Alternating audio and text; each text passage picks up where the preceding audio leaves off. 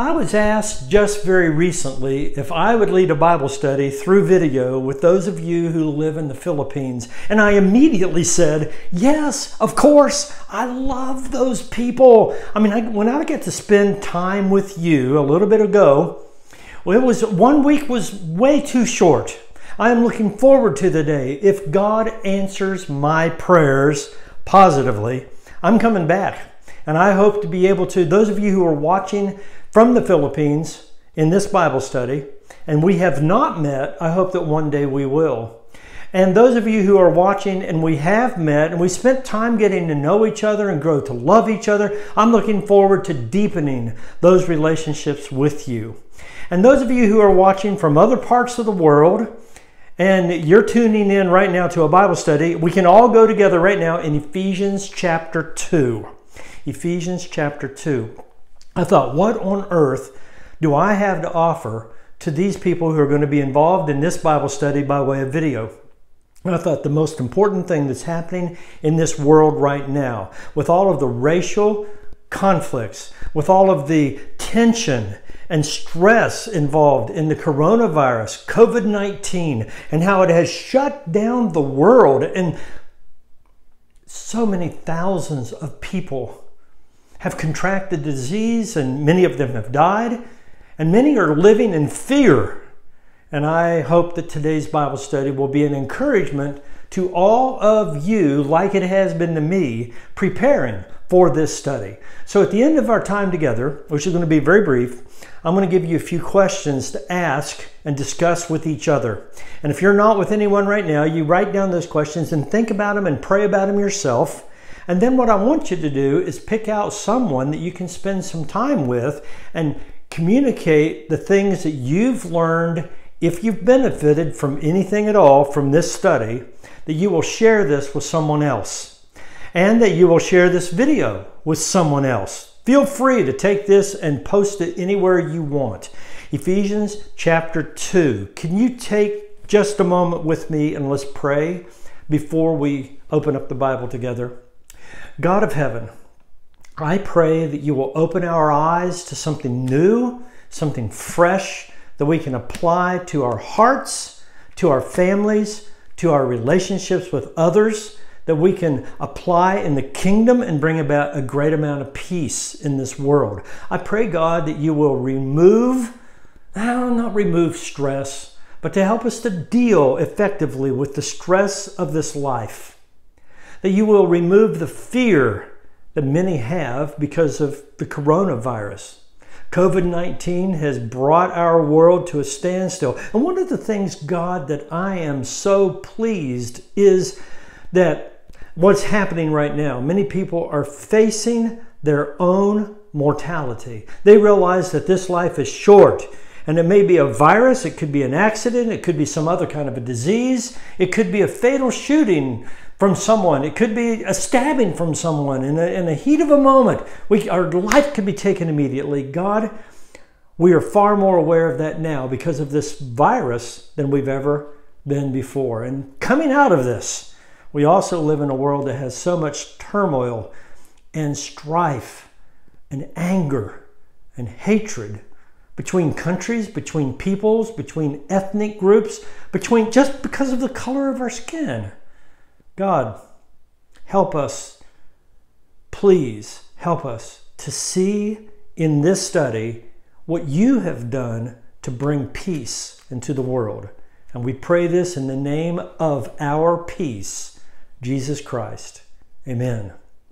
You say, pray this in the name of our peace. What are you talking about? Well, read the Bible with me. Ephesians chapter 2. We're going to start in verse 1, and I'm going to read very rapidly the first 10 verses. And then we're going to focus a lot more attention from verses 11 to verse 22, but particularly how Jesus is our peace. Are you with me? Okay, let's read. Ephesians chapter 2, verse 1. And you were dead. You were dead in the trespasses and sins in which you once walked, following the course of this world, following the prince of the power of the air, the spirit that is now at work in the sons of disobedience, among whom we all once lived, and in the passions of our flesh, carrying out the desires of the body and the mind, and were by nature children of wrath like the rest of mankind. But God, being rich in mercy because of the great love with which he loved us, even when we were dead in our trespasses, made us alive together with Christ. By grace, you've been saved, and raised us up with him and seated us with him in the heavenly places in Christ Jesus, so that in the coming ages he might show the immeasurable riches of his grace in kindness toward us in Christ Jesus. For by grace you have been saved through faith. And this is not your own doing. It's a gift of God, not as a result of works, so that no one may boast. For we are his workmanship, created in Christ Jesus for good works, which God prepared beforehand that we should walk in them. I want to highlight a couple of things here. Number one, you and I were lost. We were dead. We were separated from God. There was no hope. We had no help. And if God didn't make the move, we would be separated from him forever. We would receive his wrath, his total anger poured out on us because of our rebellion. But Jesus entered into the world. This is what verse 4 says. But God, being rich in mercy, because of his great love with which he loved us, even when we were dead in trespasses, made us alive together with Christ. He died on a cross, and he took our sins into his body. He paid the penalty for our sins so that through the death and the shedding of his blood, his burial, and his resurrection, we would be able to have relationship with God through him, accepting the gift that he gave us. Now that's good news, because you see, all of this is a gift. That's what grace means. It's a gift. It's something you don't earn. I don't earn. You can't earn. You can't do enough to earn God's forgiveness. But Jesus, who lived the perfect life, took our sins voluntarily into his body. Sometime in the future, I want to go more deep into that and explain that, I think, more clearly so that you'll have a firm grasp. We all can have a firm grasp together about the forgiveness of God through Jesus on the cross. Many of us are confused about how on earth did that happen? And I emphasize that specifically. How on earth did that happen? That Jesus' death and the shedding of his blood would have anything to do with forgiveness of sins. How did God do that, and why did God do that? Well, we're going to get into that in the future, I hope, together. But right now, what I want you to see is that the cross of Jesus is the gift to us. Through the cross, through his death and his resurrection, we can have life, real life, relationship with God, who is life, who is love, who offers peace. Now watch. We are his workmanship, created in Christ Jesus for good works. You know what your Bible says right here in verse 10? Look at it again. For we are his workmanship, created in Christ Jesus for good works. Now, we were not created by good works, but we were created for good works. You were saved by the grace of God. You were given life when you participated in his death, burial, and resurrection. When you were baptized, he washed your sins away and gave you new life through your own death, burial, and resurrection with Jesus' death, burial, and resurrection. That's what this verse talks about, verses 1 through 11. We were dead in our sins, but God made us alive together with Christ and raised us up with him. That's Paul's baptism terminology, okay? So he's talking about when you were baptized here and you received the grace of God through faith. You trusted him, not yourself, and not how good you could even become. You'll never be good enough. Can we agree on that? You can't be so good that God would finally say, okay, you can come to heaven now and spend forever with me. And you're not going to be perfect in your knowledge. Is there anyone who has perfect understanding of Scripture? Is there anyone who knows God perfectly? No. Is there anyone who is living a perfect life in all of their behavior, all of their attitude, all of their emotion, all of their personality? Is there anyone who is loving God out of everything they are perfectly? No. Well, if you're not perfect, and you can't be perfect in your obedience, in your knowledge, is there anyone who has perfect faith? No. Well, if you can't have perfect faith, perfect behavior, perfect knowledge, then God saves you in your imperfection.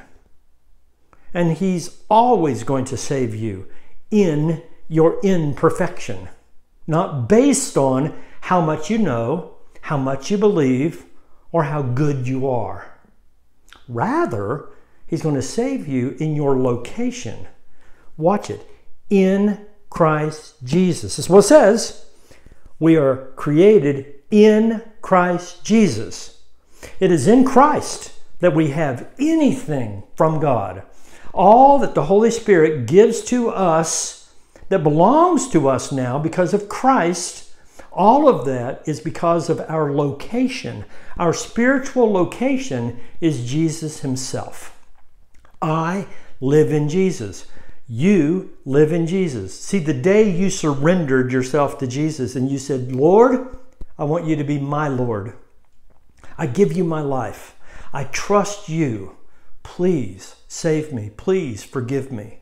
And you were baptized. You were lowered under the water, buried with Christ, raised again out of that water. But see, it's not the water itself. It didn't clean your body. It's not because you're stepping into the water. It's because of an act of belief, of trust in the resurrected Jesus Christ. That's what saves us. Water, yes, God commanded it. But it is your faith enacted in the resurrected Jesus Christ. By the way, that's 1 Peter chapter 3 and verse 21 and 22. Baptism now saves you. Not because it washes your body clean, but because it's an appeal to God for a clear conscience through Jesus raised from the dead. Okay, now we're going to focus the rest of our time on verses 11 through the end of this chapter, because this is where we're going to find peace, hope, joy.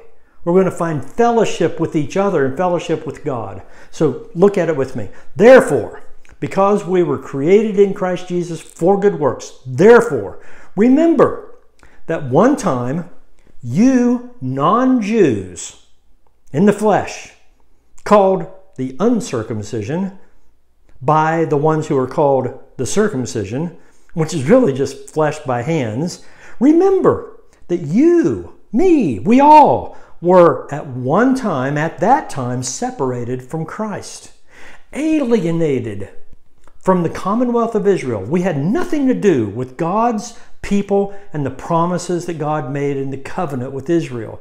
We were strangers to the covenants of promise. No hope, without God in the world. But now, in Christ Jesus, we who were once far off have been brought near by the blood of Christ. For He Himself is our peace. Say that with me, would you? Read it with me.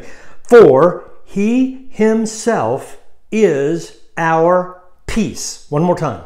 For He Himself is our peace. Who? Jesus, who has made us both one and has broken down in His flesh the dividing wall of hostility by abolishing the law of commandments expressed in ordinances, that He might create in Himself one new man in place of the two. So, watch, making peace. Jesus made peace by dying on a cross and might reconcile us both to God in one body through the cross, thereby killing the hostility. And he came and proclaimed peace to you who were far off, and peace to those who were near. For through him we both have access in one Spirit to the Father. So then, we are no longer strangers and aliens, but are fellow citizens with the saints and members of the household of God, built on the foundation of the apostles and prophets, Christ Jesus himself being the cornerstone, the most valuable part of building a building. The strongest part of that upon which the whole building is built is the cornerstone, built on the foundation of the apostles and prophets, Christ Jesus himself being the cornerstone, in whom, Jesus, the whole structure being joined together grows into a holy temple in the Lord. In him you also are being built together into a dwelling place for God by the Spirit. Now, there's a lot said there, but I want to draw this out and see if we can understand a little bit about what's happening, okay? So consider then the cross of Jesus. When Jesus was nailed to the cross, his hands were nailed and his feet were nailed. They were nailed to the cross, and there he died. He had the crown of thorns on his head, and Jesus died a slow, agonizing death on the cross. But what happened there, the miracle that happened there, that when Jesus died, God was placing all of our sin into his body, so that when he died, our sin died with him. When we participate in Jesus and we surrender, this is me now coming to the cross of Jesus. I'm crucified with Christ on his cross when I give my life to him. My sins are forgiven. I'm buried with Christ and I'm raised again. When Jesus was raised, I'm also spiritually raised to walk a new life in Jesus. In Jesus Christ, who is now my Lord. I'm going to live life under his direction in relationship with him. It's not a matter of church and religion and worship. It is a matter of lifestyle, of walking with him daily. That brings about the importance then of fellowship with others in our worship and our times together. So here I am in Christ, and my sins are forgiven. So through Jesus, I have relationship with God. Jesus gave me access to God, right? Isn't that what it says? We have access to God through Christ. So what Jesus did was create peace with God, between me and God. So at night, when I lay my head down on the pillow and I say, Lord, I've tried to live for you, but I failed. I can lay my head on the pillow at night and say, thank you. Thank you, God. You have forgiven me.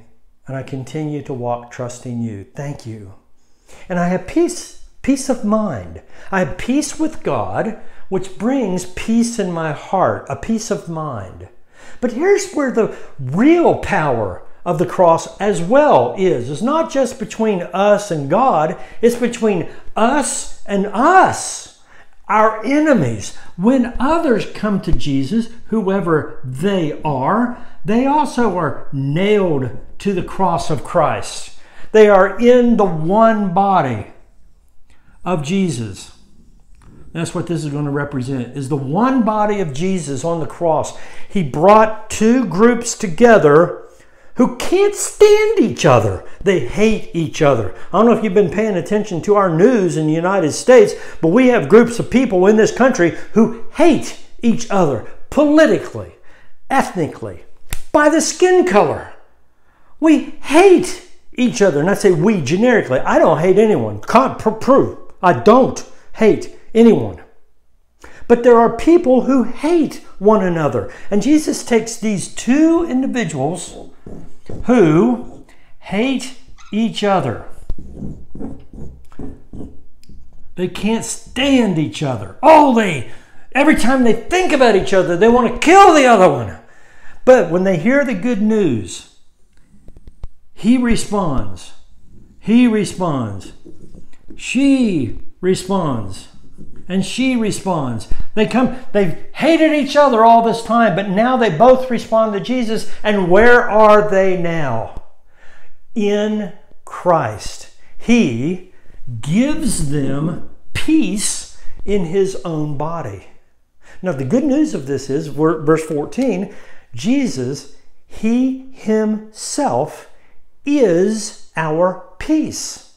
Peace is not going to come about because of some political election, because of some government, because of some constitution.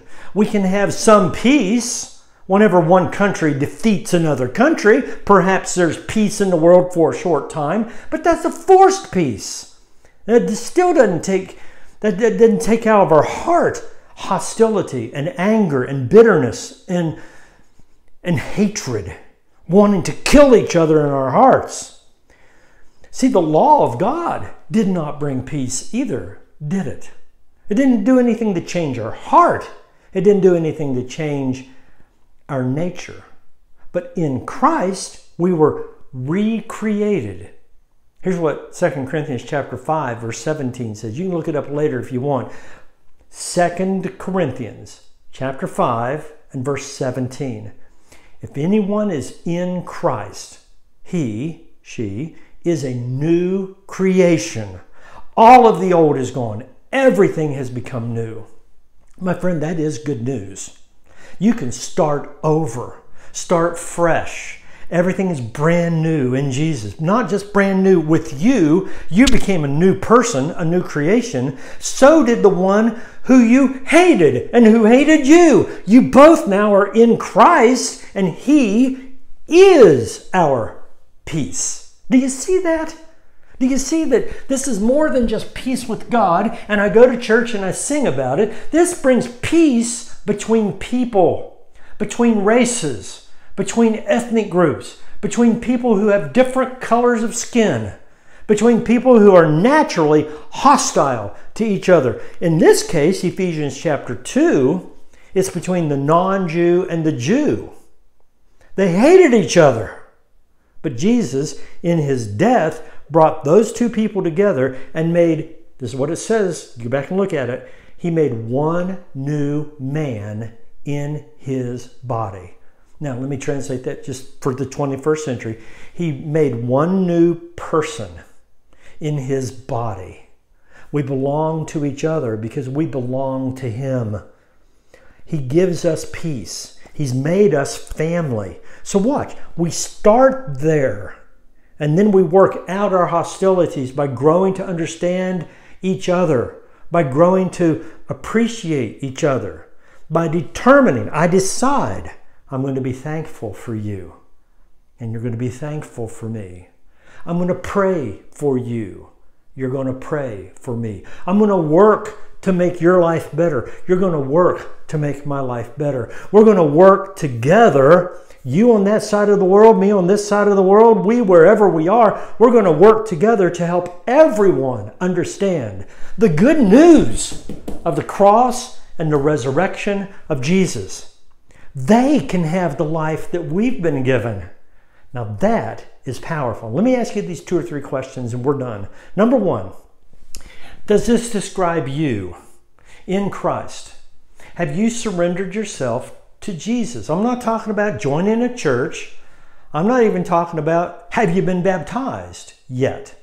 What I'm talking about is in your own heart, have you fully surrendered? Have you surrendered to Jesus Christ as Lord? None of us can fully surrender, okay? It's an impossibility to bring 100% of all of our life. But my heart is, Jesus, I'm going to live for you. You died for me, and now you're alive. You are Lord. I want you to be my Lord. Please forgive me. Take me into your kingdom, into your family. Make me a part of your life. And as you're baptized into Christ, that prayer becomes your reality. In fact, baptism is a prayer to God. It's a surrendering of yourself. By the way, Ephesians chapter 2, verses 1 through 3 says we were dead. What do we do with dead people? That's right, we bury them. And then as you're buried under the water, sins are washed away. You're raised again to walk in a brand new life because you gave Jesus your life. You have relationship with Him. So you have relationship with God the Father. What's good news about that now is, now I'm asking you, have you done that? If you haven't, I'm going to encourage you to think about it, pray about it, and talk to someone about it. I want you to read your own Bible. Read through the book of Acts. Get to know Jesus, Matthew, Mark, Luke, and John. Read about who He is and how He lived and how He lives today in His church. Because the life that He lived is a life that He wants to live through us. Now, if you're serious about walking with Him and serving Christ as your Lord, then the second question I want to ask is, who are the enemies in your life? Who are the ones that you would say hate you, who despise you, who can't get along with you? Who are the ones that you hate, you despise, you can't get along? I want to ask you to do one thing first of all. Name those people and then pray for them. Jesus said, love your enemies and pray for those who despitefully use you. I mean, they're the ones who hurt you. Pray for them. When you start praying for someone else, it does something to your own heart toward them. You feel a greater, you start to feel like God does toward them. You start to think about them like God does. And when you start thinking about them the way God does, you'll start feeling toward them the way God does. You will love them too, and you'll start doing things for them. God created you in Christ Jesus for good works. And that's toward the ones who are your enemies. Jesus told His followers that if somebody slaps you on one cheek, turn to the other one. If someone forces you to carry their stuff for 1 mile, carry it 2 miles. Go the extra mile. Show love. What good is it if you only love people who love you? Jesus said. Love others. You will be perfect as your Heavenly Father is perfect. I think that's what that passage, the last one, is a perfect tense. It's not command, it's a perfect tense. You will be, it's a future tense rather. You will be perfect as your Heavenly Father is perfect when you love like this. Now, what's good about all of this is this one thing. When you're right with God, you're right with you. When you're right with God and you're right with you, you can be right with other people. But you cannot really, truthfully be right with others until you're right with God and you're right with yourself. You love God and you love yourself. You're at peace with God, you're at peace with yourself. So when God forgives you, you forgive you. And even if your enemy doesn't ask to be forgiven, have you forgiven? I want you in your mind, in your heart, and we're going to talk about this later. Okay, this is a future Bible study we'll have together. But I want you in your mind and in your heart, I want you to take those people who have hurt you and who you have every reason to hate. I want you to take them and nail them to the cross with Jesus and say, in Jesus, I forgive you. In your own mind, in your own heart, nail that person and that sin, whatever they did to hurt you, to the cross, because it's only in Jesus that we can have peace and forgiveness. Those are the 2 or 3 questions I wanted you to discuss. You have others in that Bible passage you can continue to talk about, but those are the ones I wanted to focus on today because you see, our world needs peace. We need peace with God. Our problem is not political. Our problem is spiritual. We need a revival. Each of us, you, me, we need a revival in our own hearts. We need to drop on our own knees and repent. Change. Come back to God. Get serious again. You and I need to do that.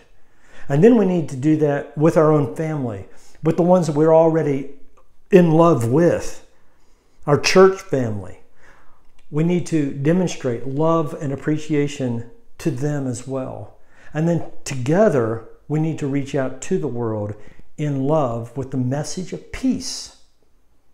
Okay, that's the end of our Bible study for today. Thank you for being a part of this. Thank you for tuning in, and thank you for thinking and praying with us. Right now, I'd like to conclude this with one more prayer. Would you pray with me? Lord, we pray that you will fill our hearts not only with your Spirit, but now, because of your Spirit, with your love, with your peace, with your joy, with your kindness, with your gentleness, with your self-control. Develop in our hearts your fruit and help us to be like you, Lord Jesus, because we love you. We want to be with you forever, but we want to live with you and for you now. So we pray that you will help us to give your peace to this world, that we will be peacemakers in our own world, and that it will spread throughout the entire planet because we walk with you, we love you, and we're surrendered to you. And Jesus, it's in your name that we pray. Amen. Thank you again for being a part of this study.